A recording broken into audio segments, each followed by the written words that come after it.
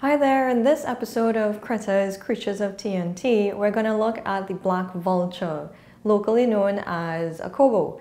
Now, there are a lot of things people don't know about black vultures. Head of the Socorro Centre for Wildlife Conservation, Ricardo Meade, is going to tell us a little bit more about them and why they're super important.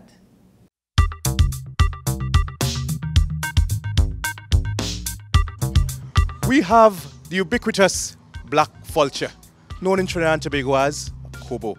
But that is actually a derogatory name. This is an American black vulture. They used to migrate to Trinidad. Really? They used to migrate to Trinidad and Tobago, but they've decided to make a home right here in Trinidad. Strangely enough, none are found in Tobago. This animal, what many people pour scorn upon, is very important in our ecosystem. All around the world, vultures are critically endangered, but they're very important. We need to understand that this is part of nature's cleanup crew. Without these guys, we will be subjected to lots of diseases. In fact, I believe without black vultures, most of us would be diseased or dead. A black vulture's stomach acid is so powerful, it's like bleach. So when it gets on the scene of a death, something dead on the side of the road, even if it died from a disease like rabies or botulism, even anthrax, once they eat it, that disease is gone, wiped out. So they are very important for coming and helping control rabies and all these other diseases. If they are not around, then that disease now would go on into the stomach of another animal and then possibly get on to people.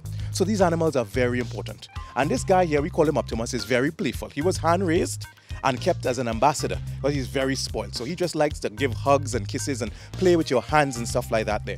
He doesn't smell. And vultures, after they consume dead stuff, will actually go and bathe. Sometimes you see them on the highway with their wings spread apart because they are sunning out after their bath. Also, they don't have feathers on their head. There's a reason for that. Imagine sticking your head into the carcass of a dead dog and having feathers and have to clean that. So they got rid of those feathers. It's not important.